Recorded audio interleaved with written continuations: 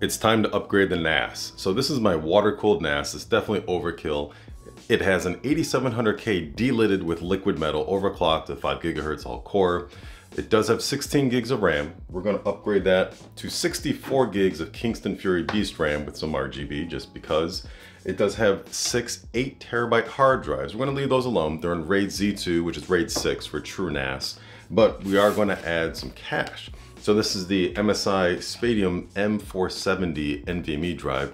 It is way overkill for this. It's PCIe Gen 4.0. This motherboard is only gonna go to 3.0, but in terms of read and writes, this thing is still ridiculously fast, obviously.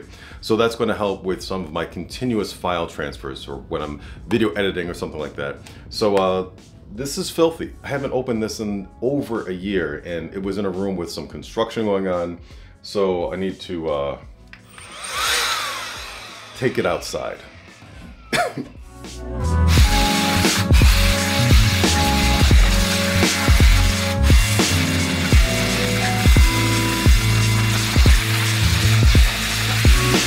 Not the cleanest of jobs, but it did the trick. So here are these 6 8TB hard drives.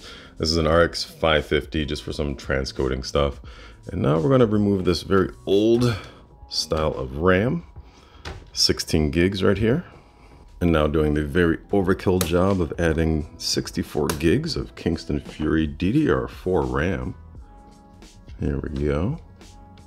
And here we go, 64 gigs of RAM.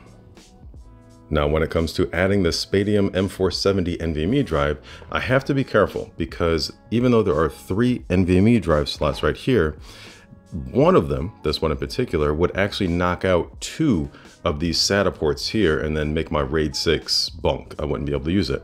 So I can use this one down here and that one right there. Reading your motherboard manual will always tell you what ports you can actually use and which ones would actually get knocked out. I love using these electric screwdrivers. This one is by Fantic. And we're just gonna pop this right over there.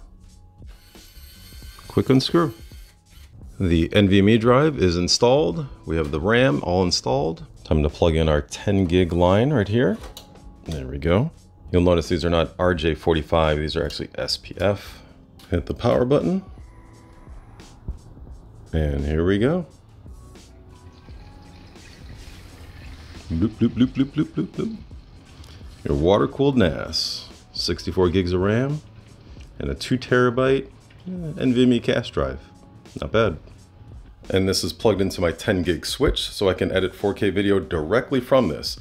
Having RAID 6 with 6 8TB hard drives is so fast. It's basically faster than what 4K video actually needs, so it's nice. And the TrueNAS server is up and running. And yes, I do have this painted with my gaming avatar, the Poets and barbed wire. Here we have 64 gigs of memory, TrueNAS. You'll notice the 10 gig base right here. And then if we go to storage and pools, click on add VDEVs in the settings. And here we have our 2TB MSI NVMe drive. We're going to go ahead and use the drop down, go to logs and click on this and add it to the log. So this is actually going to enhance our read-write speed. And now we need to sync that drive to my storage pool. So we're going to go into the options here. And for sync, we're going to say always. And then click save.